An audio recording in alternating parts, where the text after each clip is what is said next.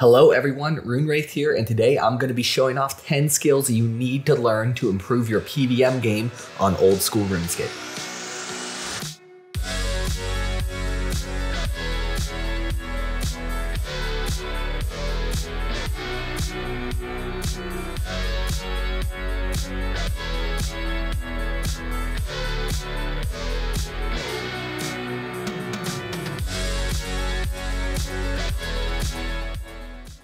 Let me preface this video by saying there are a ton of unique and niche skill sets and techniques you can learn to improve your efficiency on certain bosses in old school RuneScape.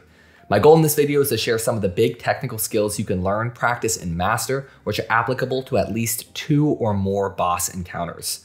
My goal is to share skills which can help you be a more well-rounded PvMer rather than a boss or raid specific skills which are only applicable to one specific encounter. My second note is that I'm going to be covering a lot of skills at a very high level, which take time to master. This video is intended to identify important PvM skills you may not be aware of, not to teach every one of the skills in excruciating detail. Okay, with that out of the way, let's get to skill number 1, prayer flicking. Prayer flicking is one of the biggest and arguably most important skills you can learn in the game. Prayer flicking is the concept of turning off your prayer on the cycles that a monster is not attacking you and turning them back on when the monster is about to attack. This can drastically reduce your prayer drain during combat encounters, which is a great way to save on supplies if you don't mind sacrificing some AFK-ness. Is that a word? Anyway, prayer flicking can also be useful when you're running out of prayer points, but want or need to finish off an encounter.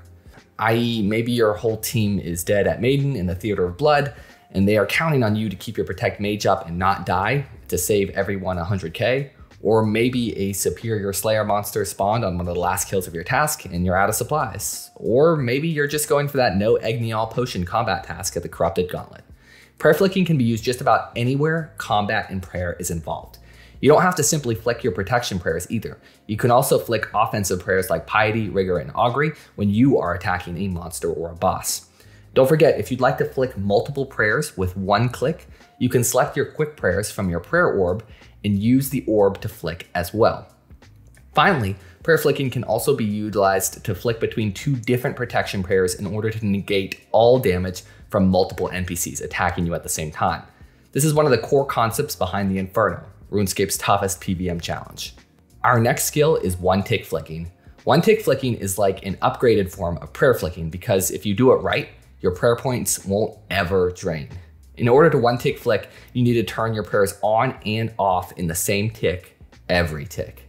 Yeah, you heard me right. You're gonna double-click your prayers every tick.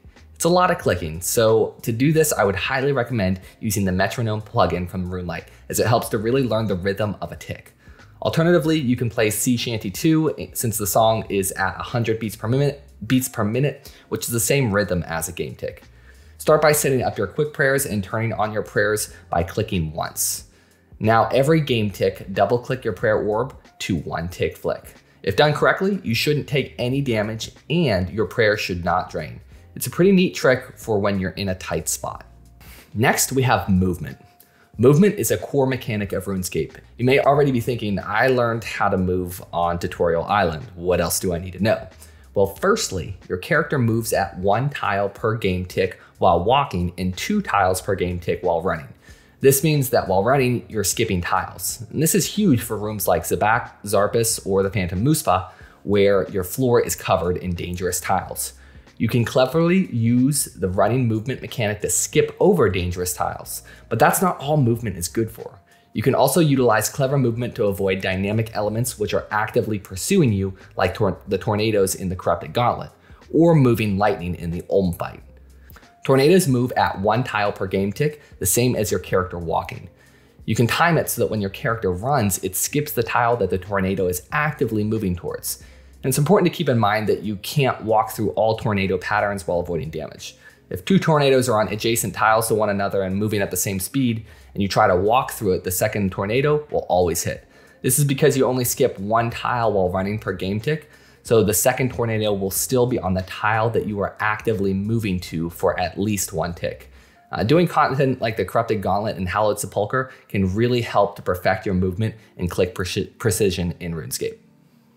Since we're on the topic of movement, our next PvM skill is Wuchs walking. Wuchs walking is the process of using the concept of dragging to reposition your character. When you're on the outside of your max attack range and click on an NPC or interactable object in the game, your character will be dragged towards the NPC or item you interacted with using the shortest path. We can alternate our clicks between a tile outside of our max range and the NPC we are attacking to continually get dragged, attack, and move again in sequence. Forecast's acid phase is probably the most notable use of Wuchs walking. So why do this? Well, because there are boss mechanics that always hit where a player was on the previous game tick. So as long as you keep moving, you take no damage. Wuchs walking allows one to both avoid damage from these types of attacks and continue to do DPS on the boss. However, Vorkath isn't the only place that Wuchs walking can be effectively leveraged for additional DPS. Players can also Wuchs walk the tornadoes in the Corrupted Gauntlet to continue attacking the Hunlith if they're brave enough, because one mistake there and those tornadoes will KO you instantly. The next skill we're going to be talking about is called the Walk Under, or at least that's what I call it. The Walk Under is really simple to perform and is an effective way to help even out the damage you take from bosses and the damage that you deal.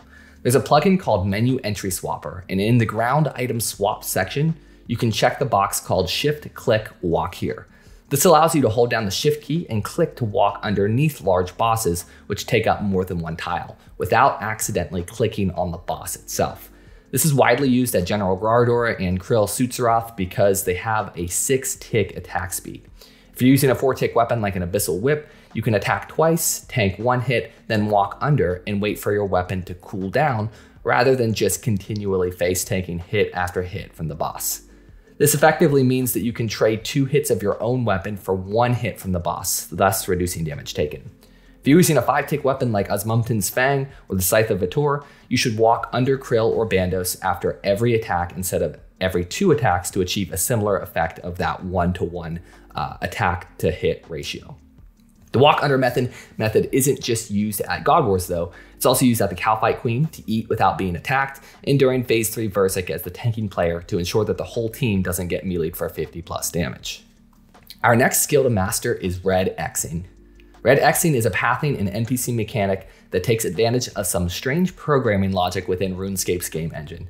You see, when you click to move normally, it'll produce a yellow X, indicating a movement command. However, when you click on a ground item, interactable object, or NPC, it'll produce a red X.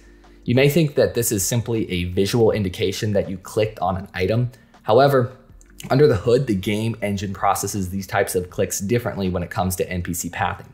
When walking under NPCs, they will immediately try and test each direction and path out into attack range from you, or use their ground slam attack if they have one.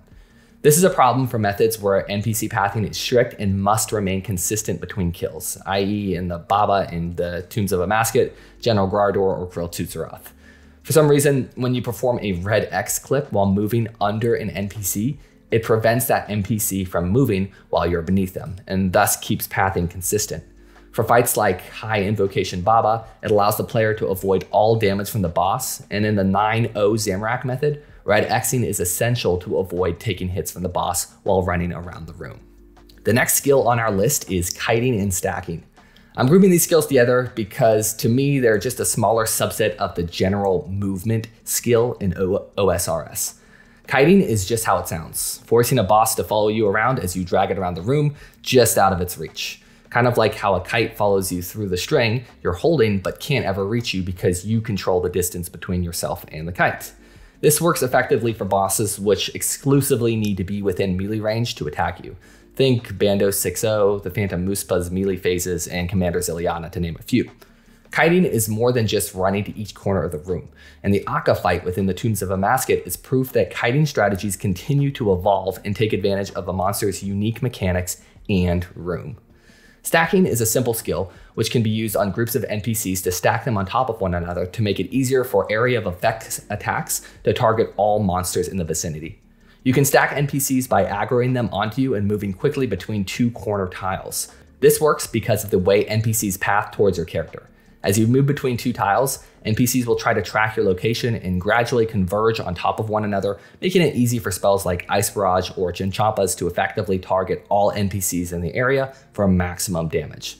This strategy is often used in Slayer when bursting or barraging Dust Devils, Necraels, and Abyssal Demons, and it also works for players looking to train range or magic quickly in the Monkey Madness 2 tunnels.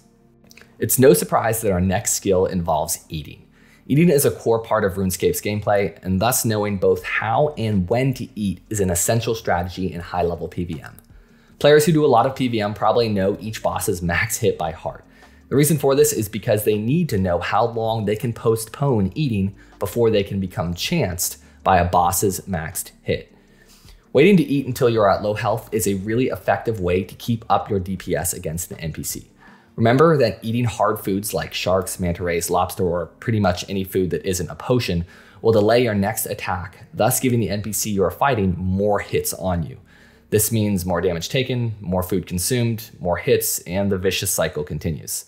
Sometimes you can utilize the walk under method to eat without allowing the boss to attack you, like in the case of the Cowfight Queen. However, newer monsters oftentimes have a trample attack like the Corporal Beasts, Corrupted Hunlif, Dusk, and Baba to prevent players from doing this. So Runewraith, what are you saying? Never eat? No. In fact, there are some nifty strategies that you can use to reduce DPS loss while eating. Combo eats are a strategy that a lot of players use to eat 2 or even 3 pieces of healing food to rapidly restore health. If you're going to stop attacking and eat, you might as well eat to full again, is the general idea. You can combo eat a hard food like a shark, manta ray, or lobster with either a Karambwan or a Guthix rest potion. And by eating the hard food like a shark and the Karambwan in the same tick, you can restore 38 hit points instantly. You can even take this a step further by also taking a swig of a Saradomin brew to heal 54 health at 99 hit points. The final eating technique I want to share with you is called tick eating. Tick eating means that there's a slight delay between the damage that is going to be dealt to you and the moment that that hit actually registers on your character. This would mean that if you're on 5 HP, you can never actually be hit for more than a 5. When timing your eat right, you can absorb the hit and replenish your health in the same tick without dying. It's really only useful when there are unavoidable damage and you know exactly when the damage is going to register on the character.